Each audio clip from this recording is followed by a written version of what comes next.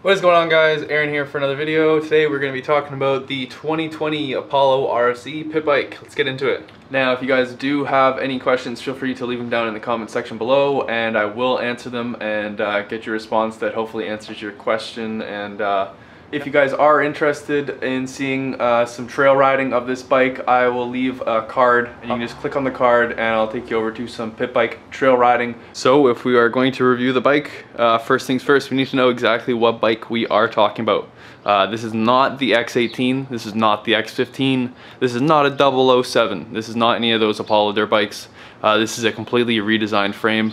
It's specifically for this bike, which is the Apollo Open. There is a completely different cradle design for the engine inside this frame. Now, the differences between these bikes, the reason is the United States does get a different variant of this bike than Canada does. Canada gets the Open model, whereas the States continues to get the X18 model. So there is a bit of confusion. I had the same thing when I was trying to look at this bike online. You're looking for videos of it and trying to find some information about it.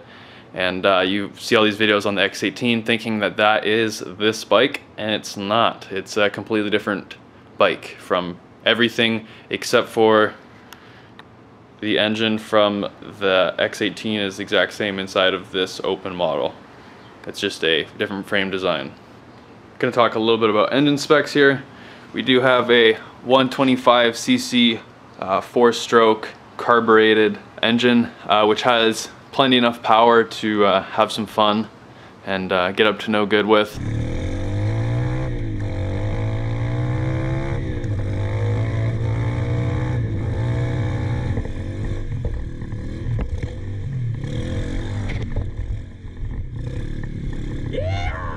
Now, being only 125cc, some of you guys are thinking this thing might not have enough power for you. It's about 9 horsepower. Honestly, for me, it's been plenty enough to have fun, get around, and get enough speed to scare you, but not enough that if you wipe out, you're gonna hurt yourself that bad.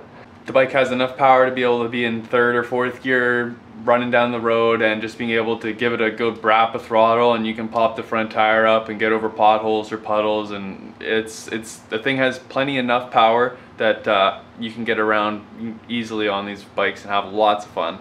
It does come with a 4-speed transmission, so all the way at the bottom, then you shift up 1 for 1st gear, 2nd, 3rd, 4th, and then all the way down for neutral, as well as a clutch on your left hand. The clutch itself is on the stiffer side of things.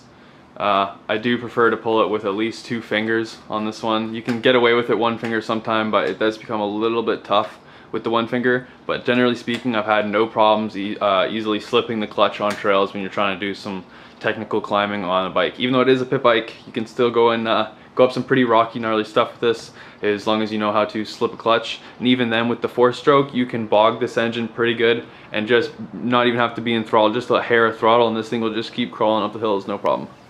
What is nice about this bike is it does come with dual disc brakes front and rear, which is nice, as a lot of the older Japanese bikes that you'd get in the same sort of price range usually come with a drum rear brake, which the disc is a huge advantage over the drum. Now, this bike is equipped with some Volt suspension. It is adjustable in the rear. We do have a adjustable perch, just like you would on a coilover in a car. Same dealio here, as well as at the very top up there, you can adjust PSI for stiffness. And then when we come around to the front, we have Volk suspension as well. I'm not entirely sure on the travel here, but it's been plenty enough, and it's stiff. It's the correct stiffness, I'd say, for my weight. I'm about 140 pounds, and this bike seems to be like just set up perfectly for that weight, which is convenient. Now, this bike does only come with a kickstart feature. There is no electric start. It is relatively easy to start and usually starts up first, second kick every time. No problem. I've never had any issues with cold starts. Just fires up every time. So I guess we'll just go ahead and we'll turn it on and just see if we can get it to quickly boot up right from the get-go here. Cold start hasn't been run at all today. Go ahead, turn the fuel on, choke on, kill switch on, make sure she's in neutral. Key is on.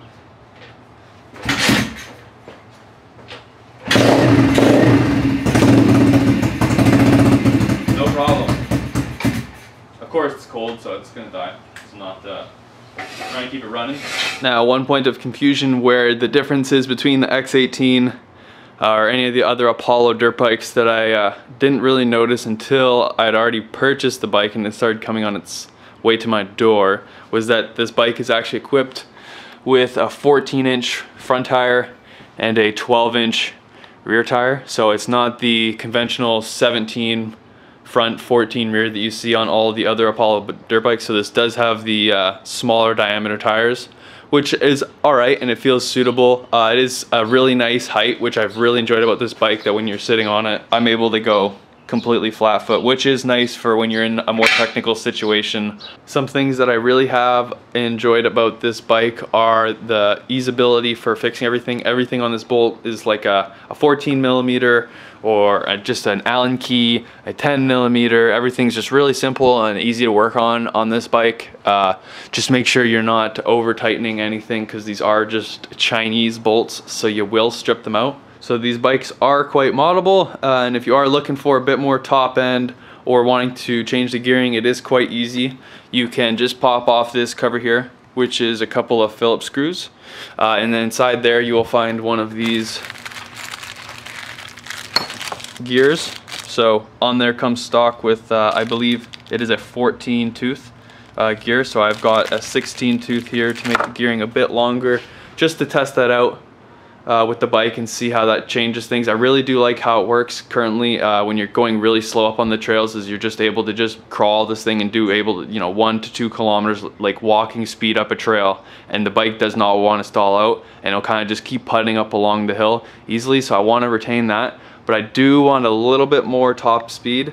As say when I'm riding with someone who has a 250 two-stroke like this gas here, he's in 4th gear, kind of putting along, cruising. I'm in 4th gear, I'm half on throttle, and I got a bit more to go, but I don't want to be sitting revving it at 6,000-7,000 RPM the whole time, or whatever rev limit's at, right?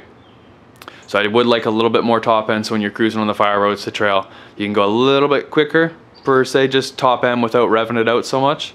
Other than that, it's really nice gearing, but we'll play around with that some more. As well as I do still have the stock carb, so everything on this bike is still completely 100% stock. I do have a couple upgrades coming in the mail, so I do have a genuine one of the MIKUNI carbs coming in to replace the OEM one, as well as I do have a set of 17 and 14-inch tires coming in for it, as well as some of the foldable levers, so when you do fall, these ones tend to snap because they can't give away per se. They will just break because there's no foldable action. They just go the one way, where the other ones can actually fold back. So if you do a digger, this won't bust off, which happens like 9 times out of 10 when you wipe out. I want to thank you guys for watching, and if you have any questions about the Apollo dirt bikes, make sure to leave them down below. And if you enjoyed this review, make sure to give it a thumbs up. That really helps out the channel. And like I said, if you are interested, I'll leave a card up above if you want to check out some trail riding with this bike, because it was a lot of fun and there are some deep ass puddles and some gnarly rock climb, so you should check that video out.